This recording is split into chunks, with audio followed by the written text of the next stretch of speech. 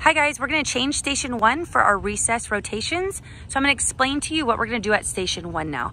You'll still have your red and green cones that you will line up at. The green cone is way down there though. So you'll line up at that green cone when you come out, and then you'll line up at this red cone over here when you're going to leave.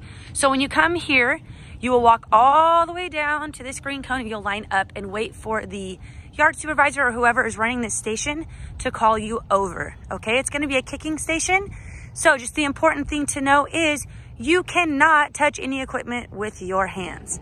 Okay, so this is where the station is. The green cone is right here. I would line up right here and wait for the yard duty or whoever's running the station to call me over. Now I'll explain the game. Okay, now when you come up to the station, you're gonna see a pile of soccer balls. You'll see cones lined up right there and then hula hoops across from them. Okay, now when you come here, you cannot touch the soccer ball with your hands, okay? No equipment can be touched with your hands. So when you come up to this station, you'll grab a partner, okay? One of your partners will line up across from a cone. The other partner grabs a soccer ball, no hands. So we're gonna get a soccer ball. We're gonna dribble down and get in between a cone. You don't wanna stand at a cone because you don't wanna kick the cone. You wanna stand in between the cone. So if I'm the first partner going, I'm gonna put the ball right here, stand back, and I'm gonna wait, okay? My partner stands behind me over here. Now you wait for the yard supervisor or whoever's running the station, they'll be standing over there to tell us when to go. We need to make sure we wait for everybody to line up before anyone goes. Now what you're gonna try to do when the yard supervisor says go, you're gonna come up, kick the soccer ball and try to get it to land inside one of the hula hoops, okay? No hands, and you wanna use the insides of your feet so you're nice and controlled. Okay, you lean back, take a step, and you kick the soccer ball to try to get it to land in there.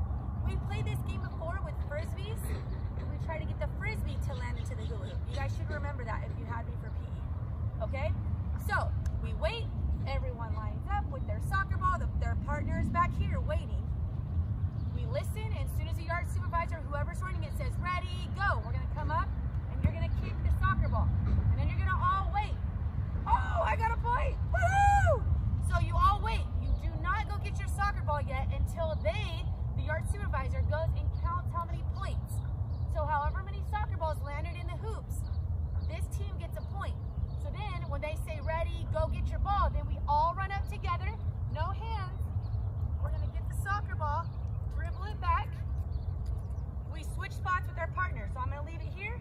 My partner comes up to the ball, I wait back, and then that partner, everyone switches and they wait for them to say ready, go, and then they kick it to see how many points they get. And then we keep going to switch, okay? The important part is you cannot touch the soccer ball with your hands, okay? Only with your feet, all right? Good luck, have fun. And one more thing, at the end of the station, all of the soccer balls should be in a nice pile like this. You do not leave them all crazy, so at the end, when the yard supervisors blow the whistle, everyone freezes. Whoever has the ball comes and brings it back into the pile, and then you guys will line up at that red cone way out there, okay? And that is it.